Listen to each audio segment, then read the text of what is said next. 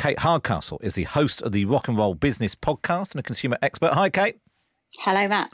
Kate, did you get tickets? No, and I certainly wasn't going to buy them either, Matt. I prefer my venues to be very cheap, very small, very intimate, one where I can afford a beer, you know? I just feel I totally understand that we are in a world of the experience economy, and fans, of course, have got that fear of missing out. They want to be there.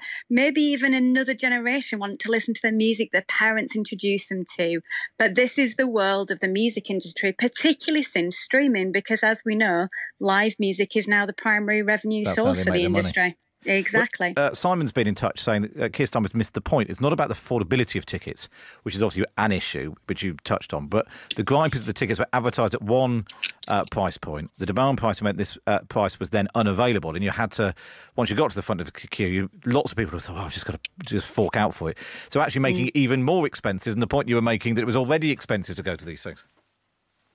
Yeah, I think we've got to ensure that when this investigation the government have promised is done, which mainly is to look at the tout element of it, it does look into dynamic pricing, which is a practice that, as you said, is used in many other industries, airline travel particularly, but that we can see a transparency for the consumer. There is one thing, organisations, promoters, bands, etc., deciding they want to use this model.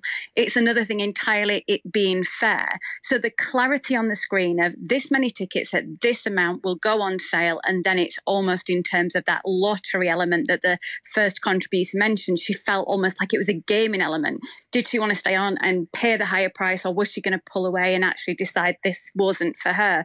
And when we think about budgeting, all of those things that are so important to us as we come up to autumn, winter, fuel prices, etc., spending a lot of money on concert tickets because we feel the pressure, the moment has to be something we've got to buy into, is not a very fair practice. And I think, you know, whilst this system definitely helps to make live events maximise in terms of profits for everyone involved, it's got to be that balancing act between the fair access, the revenue, and for what fans feel like is a fair, respectful process from the bands that they know and love. And you made the point before, you prefer your venue smaller and your ticket prices even smaller. Lower. Is there a risk that a sort of a clamp down on the basically maybe once every 12 months kerfuffle of people trying to get tickets? Last year it was sort of Taylor Swift, this year it's Oasis. You know, maybe one of my stand-up tours next year will be the thing that brings Britain to a standstill. Is there a risk that in trying to clamp down on those enormous once-a-year things, it actually makes life harder for some of the smaller venues and the smaller acts that you're talking about?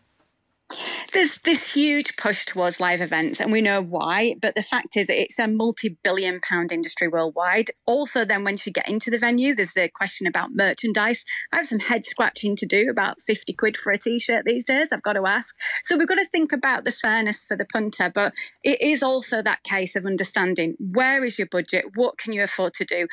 Just not being sucked into the marketing furore about you having to be there.